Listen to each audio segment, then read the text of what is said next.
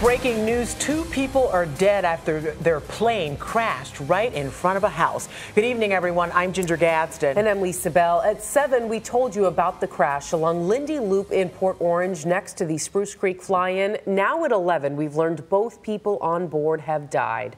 Jennifer Ortega is live near the scene tonight. So, Jen, what do we know?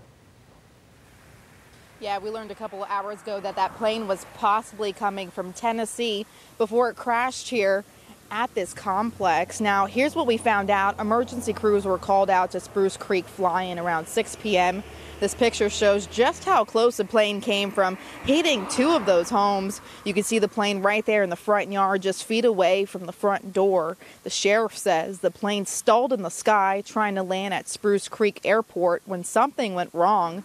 One witness says they saw the plane flying into the fog, invert, and flat spin when they came back out. And another person says he saw the airplane try to land multiple times and then crash. This plane was coming down too low and fast, so I was like, oh my God, this airplane is gonna crash. Went over the trees and I didn't see anything. We just heard a loud boom. I ran over to go see where the airplane is, but I didn't see it. It's always a concern, but it came down and didn't hit the homes. We may have had some debris, but sometimes it hits them, sometimes it doesn't. On this point, it came almost straight in.